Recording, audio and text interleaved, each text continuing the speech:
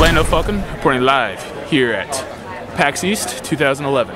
And I'm here with the legendary Bill Amend of the classic comic strip Foxtrot. One of my favorites since I was little. I used to go to the library all the time. You make me feel really old. I apologize, sir. Well, you know, you carry it well. What made you first get into cartooning? Boy, lack of other career options. I have a degree in physics, so I wasn't sure whether I should go to grad school and pursue science or do maybe computer programming. But I'd always enjoyed drawing cartoons when I was a kid. I did cartoons for the school paper, and I thought, well, why don't I try a comic strip just because it looks like it'd be fun to do. The odds are stacked against me, but at least I'll give it a shot. And so I was 22, I sent off a month's worth of strips and got rejected by everybody. Tried again. My second strip was Foxtrot, and after about 2 years of polite rejection letters, suddenly Universal Press Syndicate said, "Hey, we think there's something there, and let's talk." And knock on wood, it'll continue. It's smart of them. Yeah, so that was in 88 the strip launched. So I've been doing it coming up on 23 years now. Wow. What do you get your inspiration from for the strip? The different stuff you do? Coffee, deadline panic.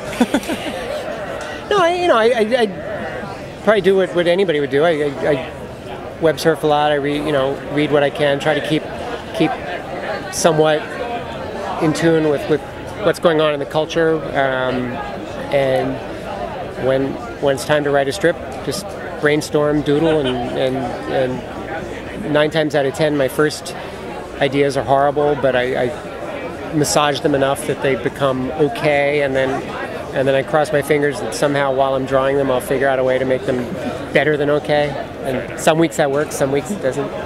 Well, I've always liked that. But, well, do are the characters based off of anyone you know personally? Or is it all the imagination? No, I mean when I first started the strip, I probably was modeling them a little bit on my own family from my childhood, because I was fresh out of college and still thinking like a kid.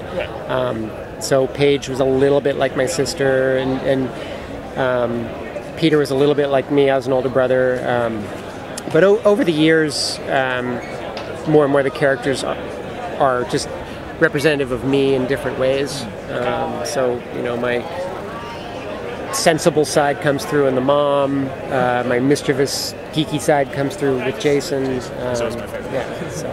So I see a lot of myself in the strip. I don't see so much of real people anymore. So you mentioned you have a degree in physics. Yes. I myself am pursuing a degree in mathematics. I thought about physics as well.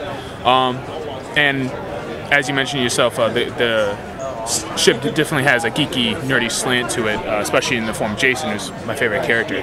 So would you say that your degree has certainly influenced your strip in many ways? And is there a particular way that you specifically tried to make it geeky or anything like that? Well, I recognize that I know most of the other newspaper cartoonists personally, and many of them come from art backgrounds and writing backgrounds and all. And so I do recognize that coming from a unique background gives me an advantage if I want to write about that stuff. And so I try to write about things that I know nobody else will be writing about.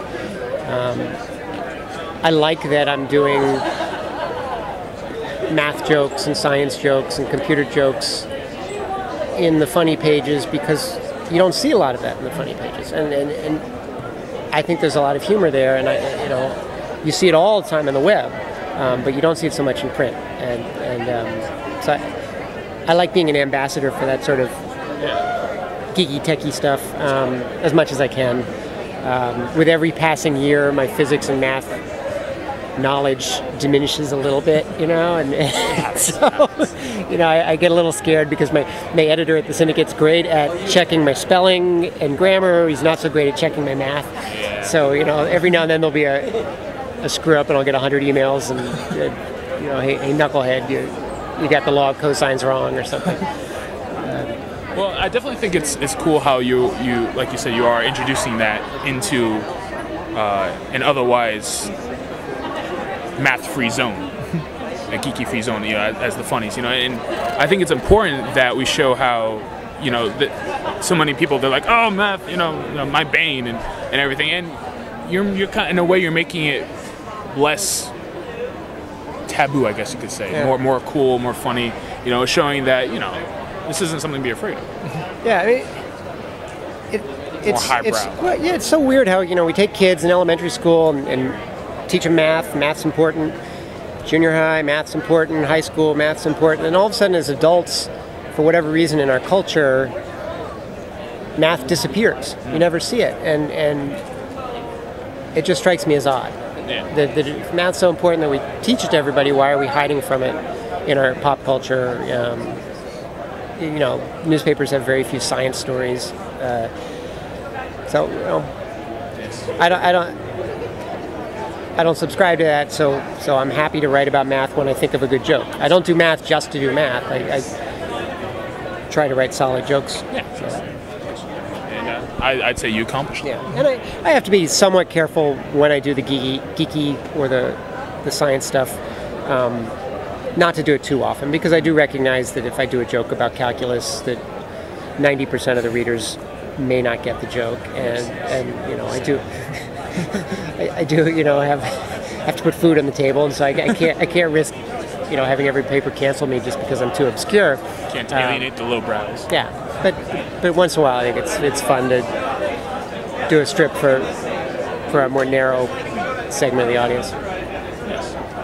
Well, I think that's very brave. Well, thank you for your time. Thank you. Great to meet you.